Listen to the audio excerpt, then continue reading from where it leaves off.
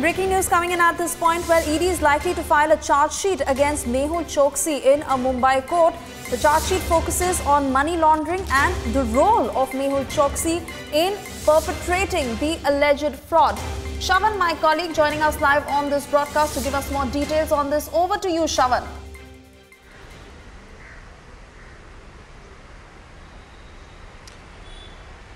Well, Suresh, Enforcement Directorate is all set to file a charge sheet against Mehul Choksi. Remember, the first charge sheet that was filed in the PNB scam case was against Nirav Modi and his associates. Now we are given to understand that the second charge sheet is ready and they're expected to file it in a Mumbai court later in the day. This particular charge sheet would name Mehul Choksi and essentially his role in perpetuating this alleged fraud. Now remember, what they're looking at is a money laundering angle as to how the loan that was basically secured from the banks, that was basically diverted through various means, and how Mehul Choksi was essentially behind this alleged fraud. Now that's the charge sheet is going to detail all the activities of Mehul Choksi's group, Gitanjali Group, as well as other dummy companies that were basically floated by Mehul Choksi. So yet another damning report that is expected in the court. Remember, this is certainly going to help the Indian investigating agency to take this forward, because the extradition request also that has come in, and the red corner notice would certainly require a charge sheet against Mehul Choksi, because the first we have already seen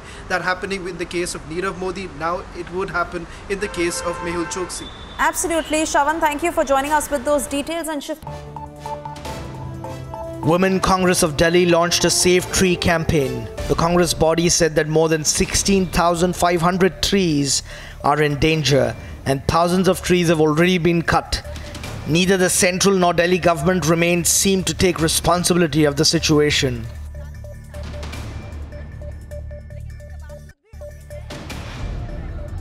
Students in Gujarat attacked a professor and blackened his face for alleged fraud in Senate polls.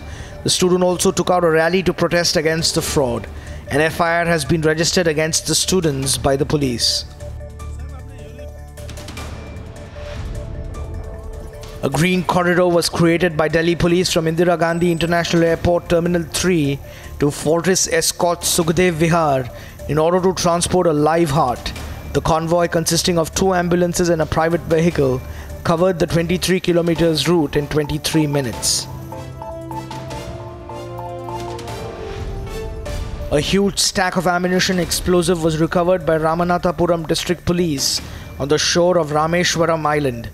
Police suspect that the explosives date to 1980s and belong to Liberation Tigers of Tamil Eelam, also known as LTT.